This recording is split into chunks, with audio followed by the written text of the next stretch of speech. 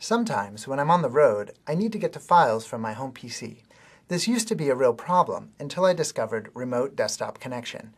Now, I can use my laptop to connect to my home PC anywhere there's an internet connection. Hi, I'm Jonathan Garrigue, a program manager on the Windows team. Today I'm going to show you how to connect to and control one computer by using a different computer. First, I'll need to set up my home PC so that I can connect to it later.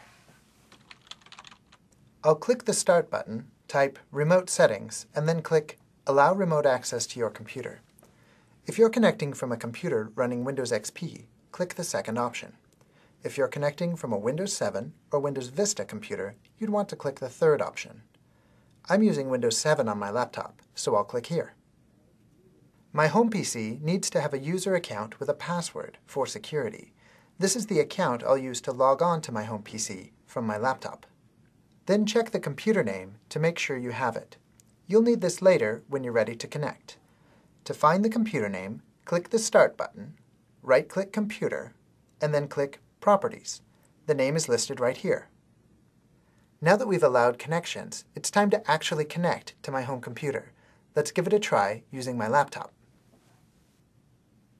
I'll click the Start button, type Remote in the search box, and then click Remote Desktop Connection.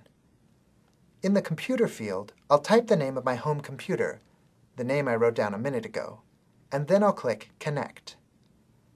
I'll type in my username and password, and then click OK.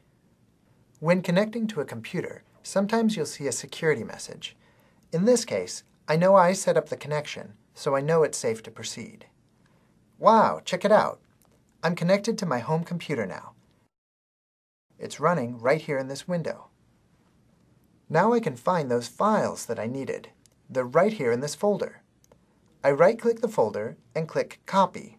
Then I just paste the folder onto my laptop. When I'm done with the remote computer, I disconnect from it by clicking the X at the top of the screen. This leaves all my programs running in case I need to connect again. With Remote Desktop Connection, you can access your programs and files from a computer in another location. It's definitely made it much easier for me to get what I need, no matter where I am. In some situations, some additional setup is necessary. For example, if you have a home network. For more information, check out the Windows website.